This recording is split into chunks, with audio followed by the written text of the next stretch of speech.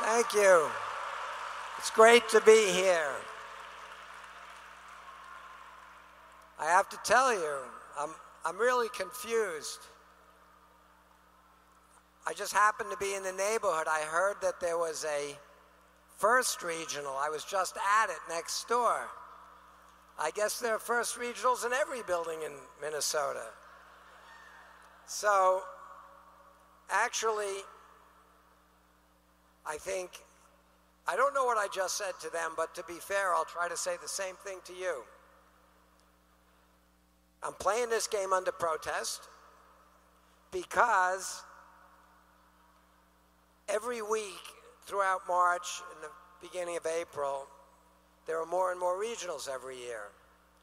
As I said to them, my favorite activity for the entire month of March, anybody I meet, any place I go, I pull out my little first card. I've been doing that for 25 years. But 25 years ago, on the back of my first card, it would always give people the information. Here's our event.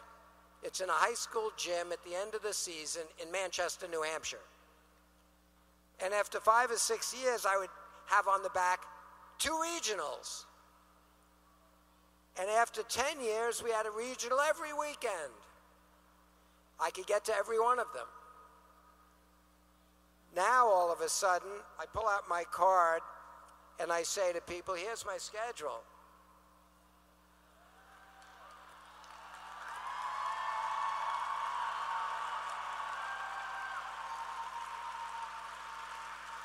We have 127 events. We have 86 countries represented.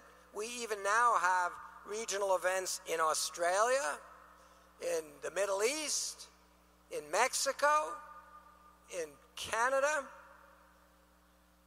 First really is becoming global.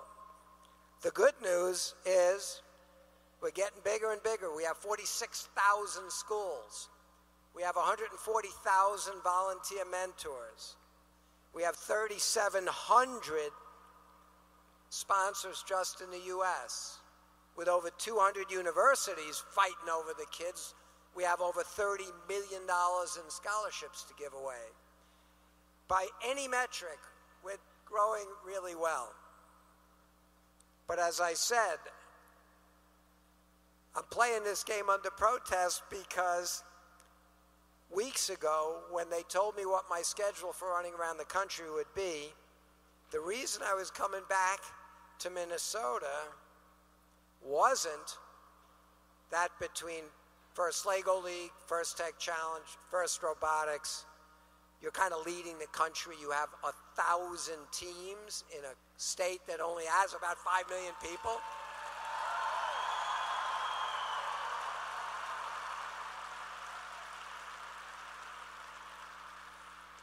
You have 2 side-by-side regionals with 63 teams and 60 teams, and then in another city you got 2 side-by-side. I mean, that's not why I'm here, but you should all be very, very proud of that. I came to this one because I was told that one of the guys that's helped me turn this dream into reality year after year after year after year was Dr. Steve Osterly from Medtronic, and that since he's now retired from Medtronic, but nobody ever retires from First, they were going to make a big event to recognize him for his incredible support, which has helped create the powerhouse for First that Minnesota is. And it was only late yesterday that they said, Dean, they're not recognizing him at the VIP lunch. They're recognizing him at 7 o'clock in the morning at the VIP breakfast. And I can't get from Manchester, New Hampshire to a 7 o'clock breakfast when I find out about it yesterday evening.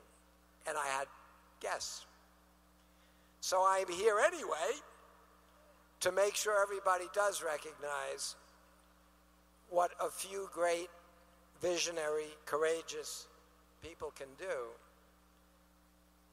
And while he's a symbol of that, as I just said to the group next door, the thing that amazes me most about First is that somehow the quality of what FIRST is, which is represented by its mentors, sponsors, teachers, parents, volunteers, judges, referees, the kids, it's a vicious cycle.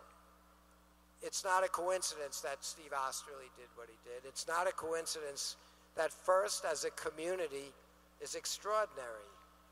There's a self-selection process among all the people involved that make it incredible. And I don't think we should ever take that for granted. And again, as I pointed out over there, with 140,000 volunteers, we don't pay them anything. If I had all the money in the world, I still wouldn't pay anything. Because you can't buy passion. You can't buy the commitment. You can't buy the excellence. You can't buy the attitude. You can't buy the experience and knowledge that the people in the FIRST community bring together. I wouldn't try to buy it. But we need to support it and celebrate it, which is, as I said, why I was coming out here.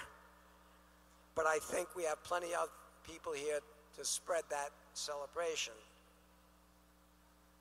I think I've been making the same message every year for 25 years to the kids.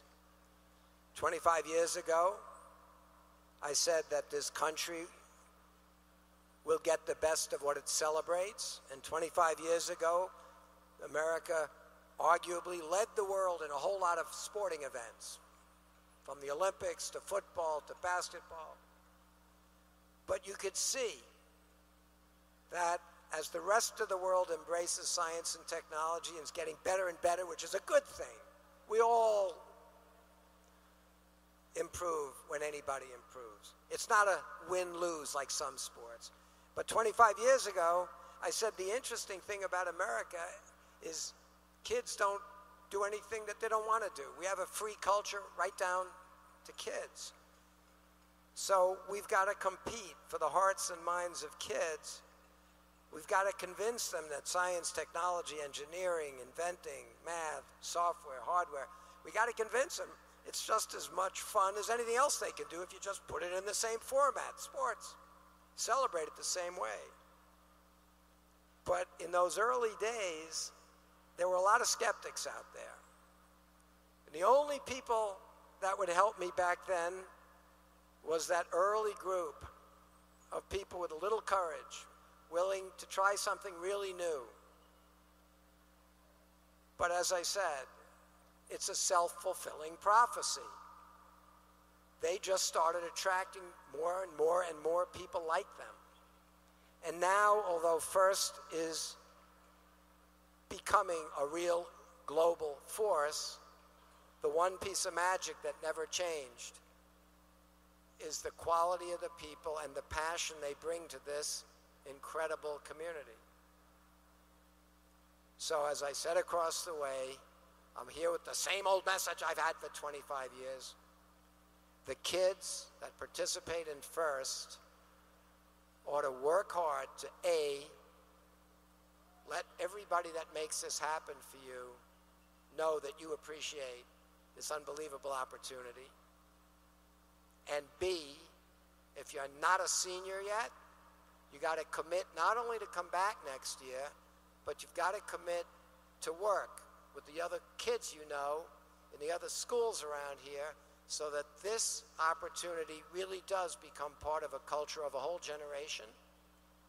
It does become available to all kids everywhere. And if you are a senior, you have to commit to stay involved, to come back next year. If you're at a university, come back, help get the university involved, help bring in more students, come back as a mentor. If you're going off to a company, bring them in as sponsors and supporters and mentors. But FIRST needs to have a really loud voice in a generation of kids. I think the world is going to face, in your lifetime, the first generation where all kids all over the world have the opportunity to be really networked and connected to each other. And it's the first generation that maybe will stop creating self-inflicted wounds in every different culture, in every different country, every different political system and cultural system, that make arbitrary differences between themselves, things that make them fight with each other. You should be the first generation that's not only connected, but the first generation that speaks the same language, mathematics and science and engineering. The first generation that recognizes you all have the same common problems to solve. It's not each other. Every kid on this planet ought to be concerned about global warming, clean water, food, energy, education, healthcare. It's going to take all of you to make the world a better place for everybody. And I think FIRST can be a tool to help make that unity happen. So my message is the same. FIRST ought to be the hardest fun you ever had, but you all ought to remember that besides being fun like other sports, FIRST should be giving you the opportunity to think about what life could be like for people that really, really are passionate about technology. The world is in desperate need of people that can use technology for good. If you think playing with these little robots for 6 or 8 weeks is fun, think about having 6 or 8 months or 6 or 8 years or a lifetime, a career to play with technology, to work with some of the sponsors that you have here, curing diseases or creating new technologies in industries that don't even exist today.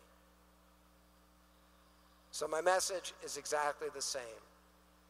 I thank all the people that make it possible for the kids. I beg the kids to make sure you deserve their support and make sure you thank them yourselves, that you all stay involved. So have a great competition. Remember gracious professionalism. Remember to help the rookies and the guys and the women that may not have your experience. And let's all be proud of this, and let's see you at the championship and next year.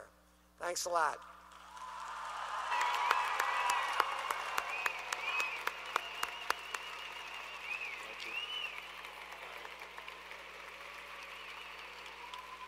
Dean, thank you very much. Dean Kamen, everybody.